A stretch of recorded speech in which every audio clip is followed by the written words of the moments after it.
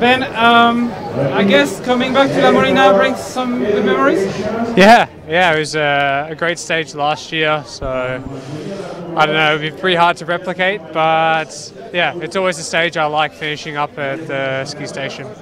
Tough day today, there's a few climbs before La Molina. What do you see, what do you think will happen?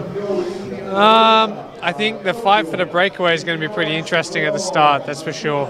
There'll be a lot of guys interested and it'll be pretty hard to control. And then I think you're just going to see a lot of fatigue by the final climb, I assume.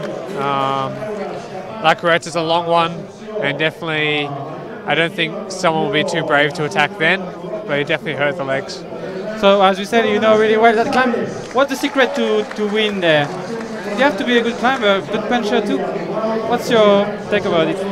It's either you have to be opportunistic or you wait for the sprint.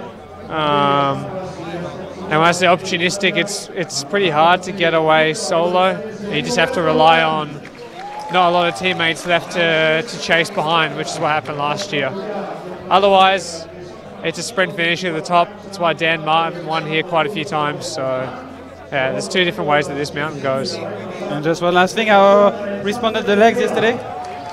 It wasn't my best day, so hopefully today's a little bit better. Thank you, Ben. Best of luck.